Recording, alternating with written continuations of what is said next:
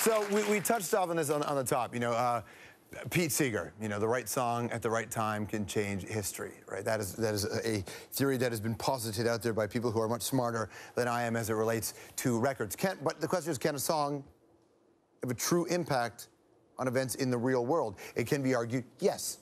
Sam Cooke's Change Is Gonna Come absolutely changed the world. In fact, it helped galvanize the civil rights movement in the 1960s.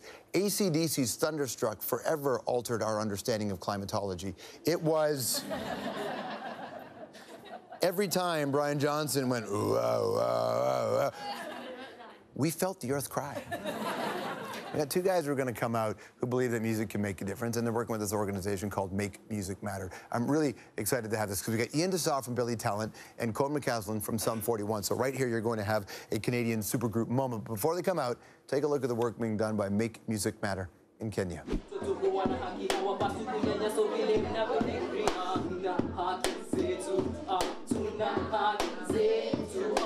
People write songs to get things off their chest, and that's what those kids are doing.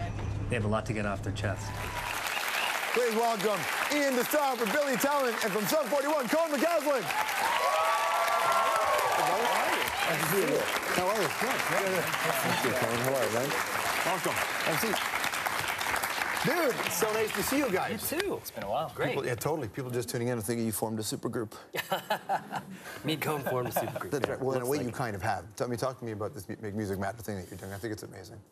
Yeah, basically it's a competition and like a song competition. Yeah, like you submit, people will submit songs or lyrics and inspiring change, and it's then there's a voting process and the winner will get to record with us. So what are you looking for in a good song? Well, the song should inspire hope and change. It's lyrical. You can submit lyrics, or you can submit lyrics and music. Yeah. Yeah, I guess we're just looking for a combination of really good lyrics and good music. Were you always connected to these kinds of stories? When did you have your awakening to want to be a part of something like this? Well, I think. Well, we both went to Africa on different occasions. Different occasions. I think you went to the Congo first, right? Yeah, I was in 2004, Sum 41 went to the Congo. Let's play a clip of that. We have a clip of it here. I think we all piled into Cone's room. I think there was like 43 people. And we're all just kind of hiding out in the bathroom and hiding on the floor. That we have some people in between the MONUC headquarters and downtown.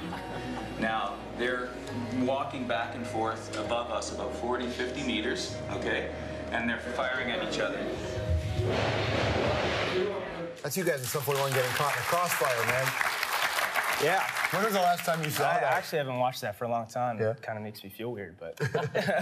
Stuck in a bathtub trying not to get shot. Yeah, it was weird. It was like there'd been a ceasefire there for about a year before we went over, so we went over with War Child Canada to do a documentary on how they were rehabilitating the country and, talking to child soldiers and all that stuff.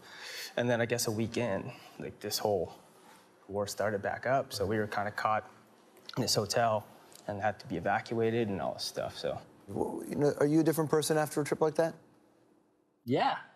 So you go home with a different perspective on things, I think. Yeah, you hear these incredible stories of all these things they've gone through, and yet they have the most positive, uplifting spirit. And that's the part that really affected me. I couldn't believe some of the living conditions they lived in, and yet they were super happy to see us and engaged us and welcomed us as their visitors. And what's up? Anniversary coming up for both your bands, really, but yeah. 20 years for us. 20 years for you. We're 17 years. Yeah. 20 years for Billy Talent. That sounds That's weird. Crazy. I feel super old.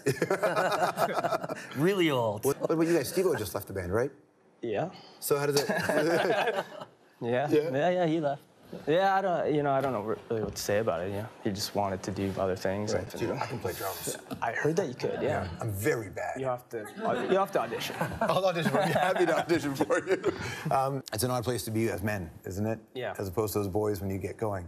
And you're forced, because for a long time I think people get into a moment and they kind of feel this is going to last forever, or at least a certain amount of time, that when you're forced with change, are you just, as human beings individually, good with change? I look at the band thing like a marriage almost. So it's like, it's gonna either fall apart or stay together, but you have to really work for it to stay together, just like a marriage. And it's been a 20-year marriage for us. Well, you do. Exactly what it is. Yeah.